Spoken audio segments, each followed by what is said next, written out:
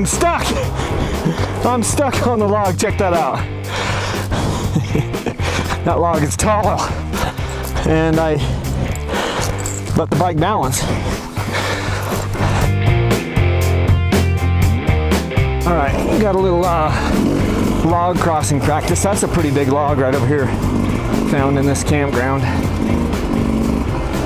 Gonna go over here and double blip it on the 200.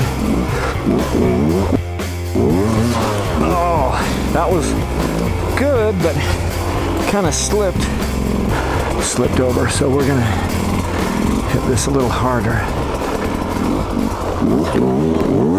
There we go. Tire's a little slick today.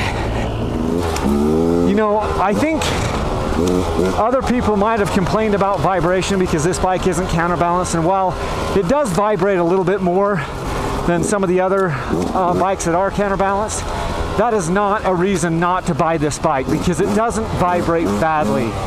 When you're in the single track stuff like this, you're not even thinking about the freaking vibration, because you're just thinking about the trail, what's in front of you, and you're not worrying about what this bike does. It creates kind of this euphoric feeling where it's man and machine together, and the vibration just lets you know that the thing's alive.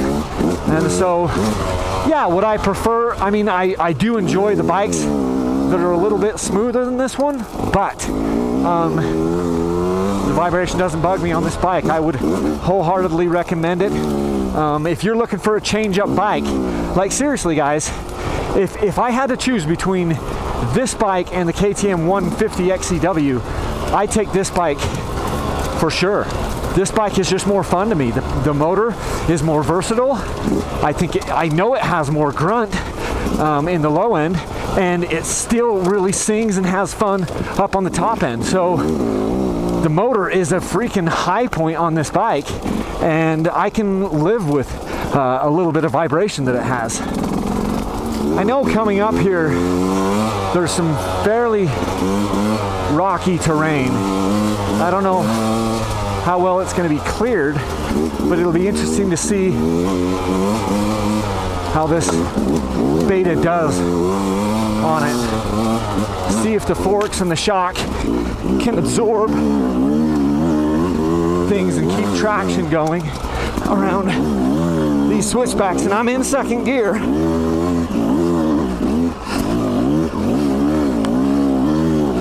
Yeah, keep her going, baby. Second gear, feather in the clutch. Look at that little thing. Stay in second. Listen to that sucker grunt. This is a freaking capable bike, guys. I'm gonna punch down to first now. Get second again. Stand back up.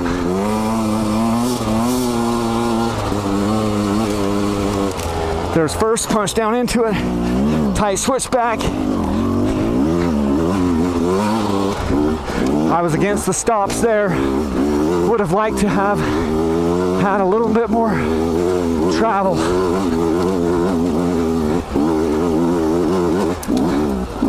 And that's that. I would have liked to have a little bit more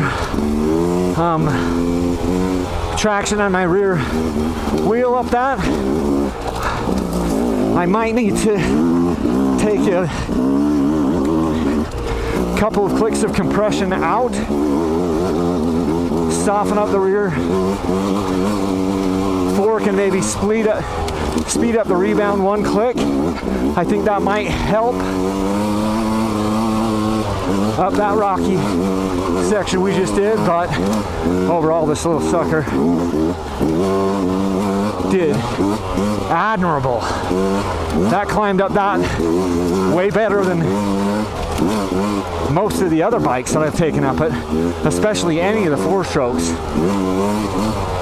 that I've taken up that little section.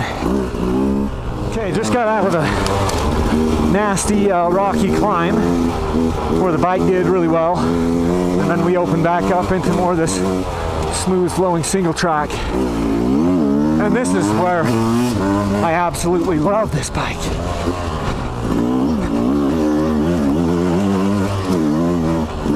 This is right where the sucker was designed to come play on this type of stuff.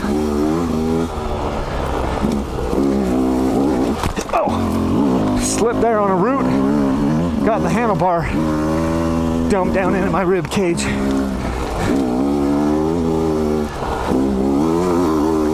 Kind of knocked the wind out of me just a little bit. Blaming that on the slick conditions.